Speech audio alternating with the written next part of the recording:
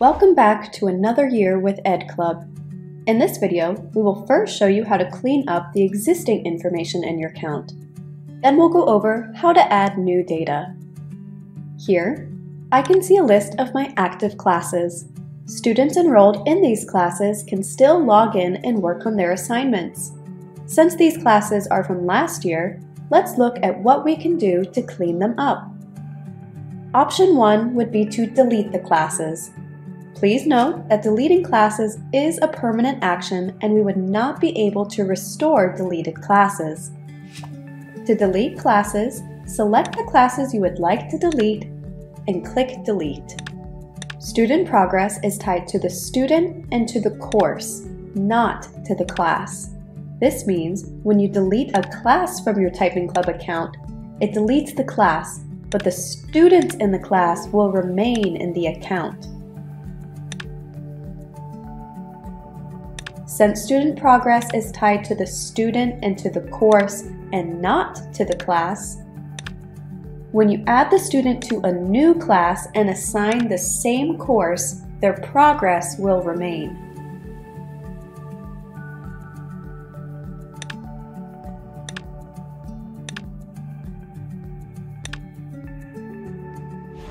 Another option is to archive old classes. This is a good option if you may need to reference or restore the classes at a later date. Archived classes will disappear from your main class list and students cannot work on assignments in archived classes. To archive classes, select the classes, click More Actions, Archive. On your main screen, by default, you can only see the active classes. To view your archived classes, click Filters. Under Status, select Show All or Archived. Now I can see all of my classes, both active and archived. To restore classes, select the classes, click More Actions, Restore.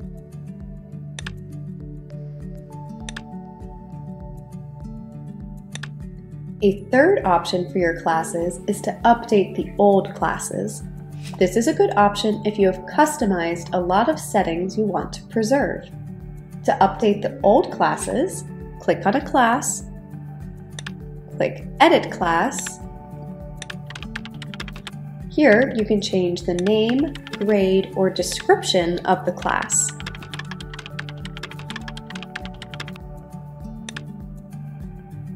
You can also disenroll the students from the class. To do this for an individual class, click on Students, and then Select, and click Disenroll. This will remove the students from the class, but it will not remove the students from the account. Also, update any class instructors by assigning a new instructor or unassigning an existing instructor.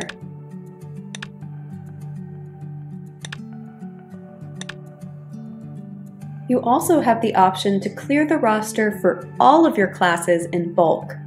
To do this, click on Classes, select the classes, click More Actions, Clear Roster.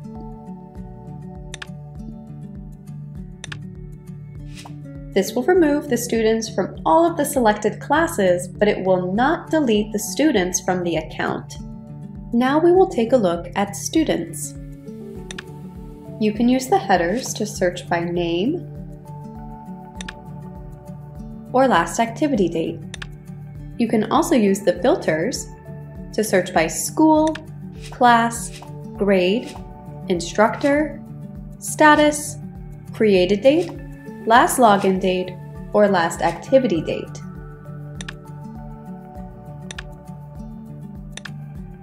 You can also search for unenrolled students only.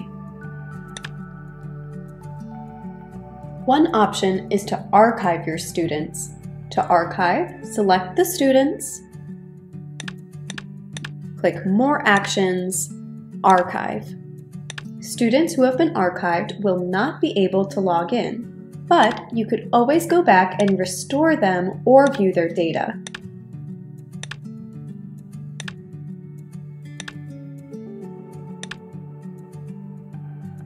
Another option is to delete students. Please note that deleting students is a permanent action. To delete students, select the students' names and click Delete.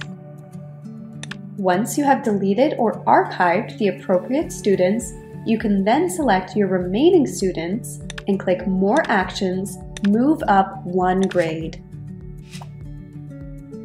Next, if you have multiple schools in your account, you can review the school list and make sure all the information is correct. Same is true for instructors. You can delete and archive any instructors who are not returning and add any new instructors or update instructor roles and permissions. To add a new instructor, click Add Instructor. Fill out their information and select their roles and permissions.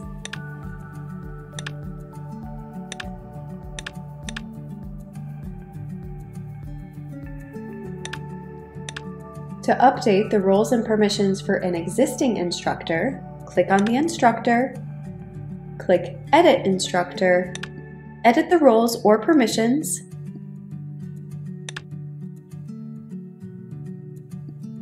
and click Update Instructor. Now that our old data has been cleaned up, we can start adding the new data for this year. First, we'll start with classes. If you only have a few classes to add, you can add them individually. Go to the Classes tab and click Add Class. Fill out the required fields and click Add Class.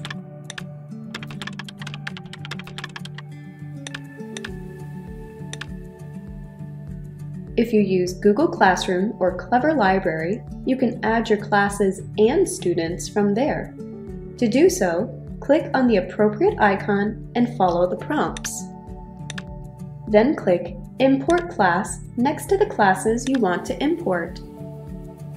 Whenever you receive a new student with Google Classroom or Clever Library, you would need to resync the class. To do so, click on the appropriate icon, follow the prompts, and then click Resync next to the classes you wish to resync. Next, we'll move on to adding students. If you only have a few students to add, you can add them individually by clicking on the Students tab and then clicking Add Student, Add one student. Fill out the required fields, select any accessibility settings,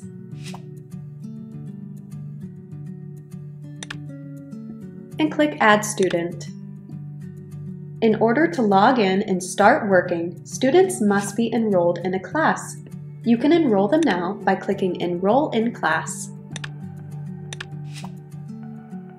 If you have many students to add, click Add Student,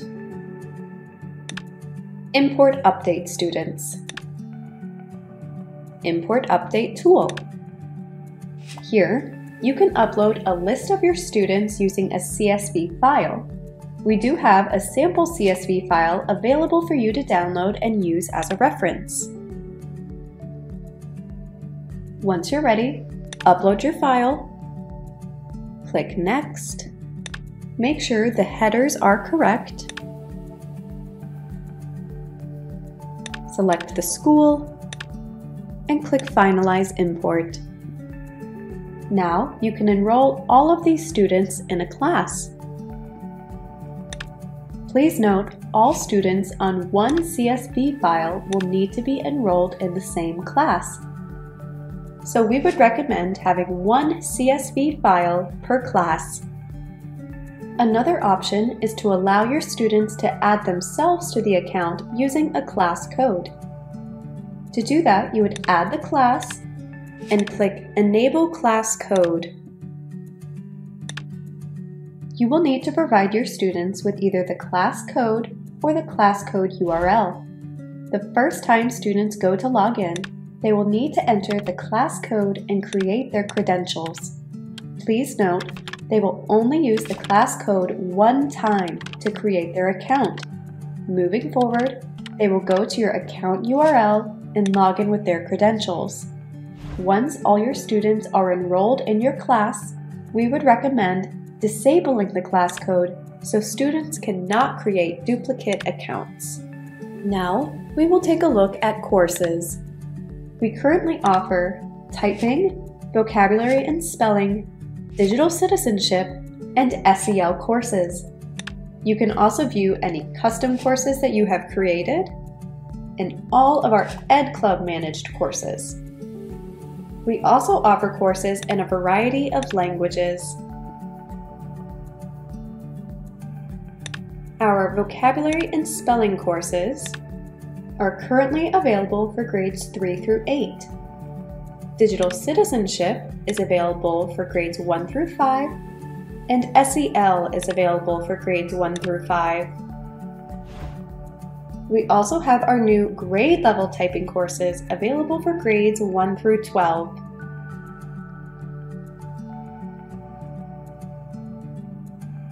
New for this school year, we have our Jungle Junior course available in Spanish and a new animated story, The Beast of Camp Buckley. Be sure to also check out our other 6 animated stories as well. Make sure to also adjust your course settings. Here you can set the default course for your entire account or by grade level. The default course is the first course assigned to a class by default.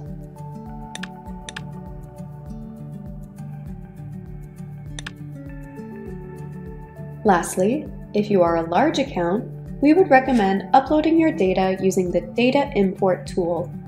To use this tool, click Tools, Data Import Tool. Please review the provided reference files as the files do need to be formatted correctly and uploaded in a specific order. Schools first, then instructors, then classes, then students.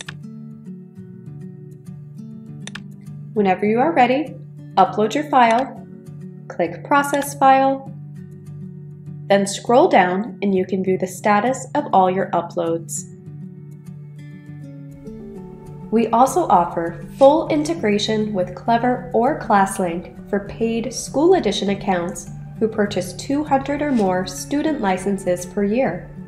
If you are interested in this, please reach out to our support team.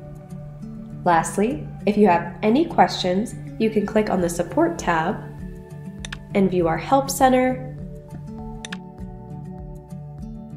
You can also contact our support team directly by creating a ticket.